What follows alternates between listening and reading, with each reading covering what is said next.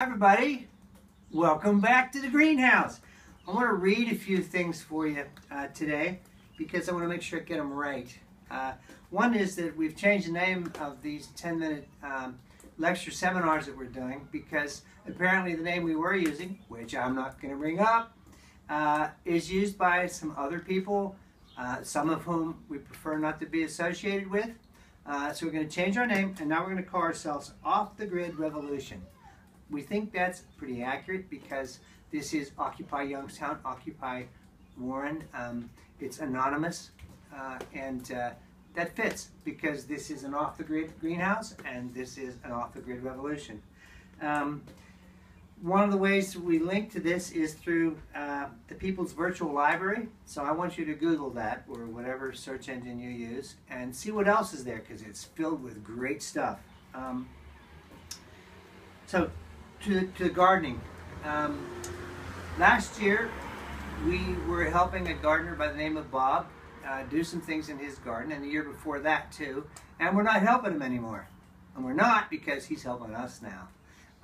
One of the really cool things about starting a garden and then having somebody take it on themselves is that they get the same fervor, the same fire, the same excitement about doing gardening and spreading food and spreading the wealth. He gave us plants from his garden, and we transplanted some stuff. So that's one of the neat things about this gardening part of the revolution is that it is contagious, and as people learn and grow in their own lives and learn how to grow their own food, they stretch out to other people. Good thing. The other thing I wanted to bring up was another thing for you to Google, and that is vegetarians of Greater Youngstown. Now, maybe you're not from around here. That's okay because we understand we have quite a following elsewhere. You might want to go to that website and see what is going on with the vegetarians of Greater Youngstown, because part of the revolution is to use resources wisely, and regardless of what your ethical position on eating animals is. I remember a song that a musician by Melanie wrote, or was it Melody? Melody wrote, and she says, "I don't eat animals and they don't eat me." It's a good relationship with animals, I think. Now, I'm not a complete vegetarian, I have to disclose that, but I do my best to eat responsibly, and part of eating responsibly is not eating meat. So there you have it. Vegetarians of Greater Youngstown. If you don't have a project where you're helping people to get gardens started, get started. If you don't have a group that is promoting vegetarianism, whether you're a vegetarian or not, I suggest you do some of that. So there you go. Just a few notes from management and from feedback from people, and those of you who are giving us feedback, thank you for that, because we want to promote a revolution that is 99%, and y'all out there are the 99%, so let's do more of this communicating.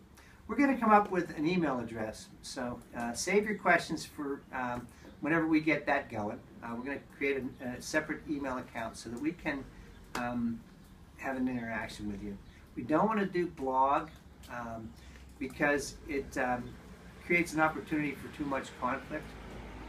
We don't want this to be a battleground. We want this to be a fun and educational thing. So there you have it. I wanted to show you a thing or two in the garden today. This was picked out of the trash. Notice how it has corporate swill across the front of it, but that's not the point of it. The point of it is there's also a hot pepper in there that we planted with more of that Youngstown gold, or was it Youngstown brown, Joe? Do you remember? I know. We've been talking both, actually. Because we don't know what to call our poop, so we need to get our poop together. Come up with one name. Anyway, there you have it. If you don't like the idea of having corporate swill on your labels, I mean, I think it's kind of cute. They're not that hard to take off, okay? Da-da-da-da-da. Now it's just a pot. Now, if you're going to try and grow in a pot and leave things in a pot for a longer period of time, what you need to do is you need to punch some holes in the bottom so that it has some drainage. I didn't do that because this is to give away or to sell to raise money for the Community Bill of Rights. Now also, planting in these kind of pots and cans and things like this is an excellent way also for people with limited space, right? Oh, absolutely. Yeah, planter gardens are very popular. Look at this, Joe. Get this picture of this tomato plant here. That's a cherry tomato. It's growing by leaps and bounds. It needs to be transplanted because the pot is too small. But if you look at this one over here, that one's ready to go. Okay, you can take that. The one in the orange pot? Yeah, this one you can take to your balcony or your sidewalk or the roof of your flat garage or whatever. See the flowers? They're going to become tomatoes. Okay, check this one out over here. Can you get a shot of those tomatoes, Joe? Nobody that I know has tomatoes growing as well and as good as we do. Do you see them down here? Yes. There's tomato here, tomato here. And we've been eating them. We're frying the tomatoes in a little bit of oil with spices, and they're delicious. Fried green tomatoes. They're wonderful food. Down here, you can see the kale that we had before. We got a critter in here that's eating them. But guess what? Critters need to eat too.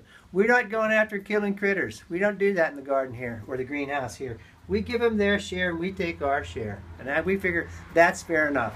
We're not eating the bugs and the bugs are not eating us. Just like we don't eat animals, we don't kill bugs because we don't have to. There's enough to go around. Okay, there's enough to go around. So there you have it. We did the farmer's market today, and I don't know whether you can hear it or not, but the rain's coming down pretty heavy on the roof of the greenhouse. We didn't sell anything, and we didn't get even one signature for the Community Bill of Rights. But what we did was we packed up 50 plants into the back of the little red pickup truck and took it to a garden called a Jubilee Garden, where we're going to plant them into a 15 by 15 spot as soon as we get a couple dry days. Fantastic. So we didn't sell anything, but we gave some things. And every one of those tomato plants will produce food for people, most of which we'll probably just give away. I think we mentioned before we do the Food Not Bombs project downtown Youngstown, and we'll probably be putting some of the tomatoes in the Food Not Bombs program. We had to pull up our mines were in the gutter again. We had to pull up the old lettuce plants. See how this one over here is kind of getting big leaves on it, and when they get too big and too tough, they get lumpy and chewy and bitter like this one is. So we took them out and transplanted in some red leaf lettuce, and this is from seed. I can't remember whether the seeds were found in a dumpster or whether somebody donated them to us. It was one or two. We did that. So our mines are in the gutter again. We've moved out a bunch of plants from the garden. Bug ate the top of this tomato. I hope he enjoyed it. I got a chuckle out of seeing how nicely he just nipped it off. I didn't think a bug could do that. We got some donations. These are flowers, black-eyed Susans. They'll go for sale or to give away. We don't care, one or the other. We're going to transplant some mint. Can you see this over here, Joe? Yes. I was told, I don't know for a fact, that mint grows like a weed, and as long as you get some root structure to it, you can actually grow the mint. And we're going to put them in a pot. Probably, can you see this?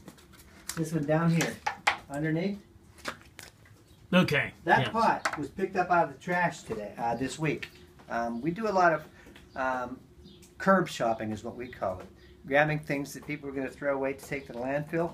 That's going to be where we grow mint. The point of putting the mint into that kind of container is that it sends out roots and goes everywhere. Mm-hmm. If you plant mint in your garden, it's going to go nuts.